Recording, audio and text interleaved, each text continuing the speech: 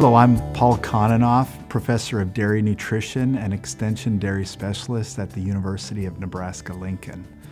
Today I spoke about feed characterization. What I did is spend some time outlining what characterization is and how we can use that information. Feed characterization really has two major elements to it. The first is describing the chemical composition or the concentration of nutrients in a feed, and the second is outlining the digestibility or bioavailability of those nutrients.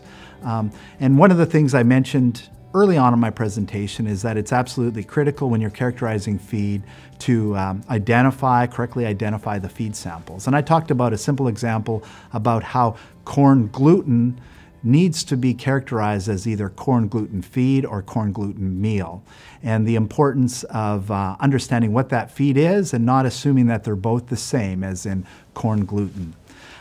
Secondly, I spent some time talking about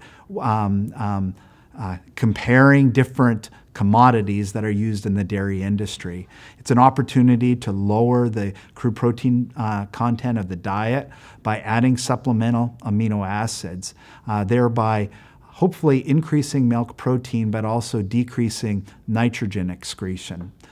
Several assays that are commonly used are looking at the response of the animal in either blood plasma amino acid or milk protein when supplementing the diet with a rumen-protected amino acid.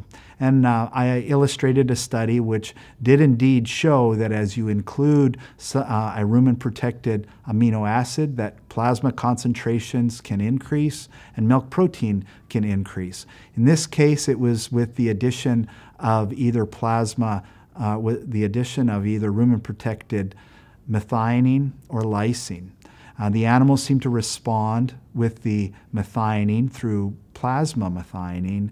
However, the response was not observed for the lysine.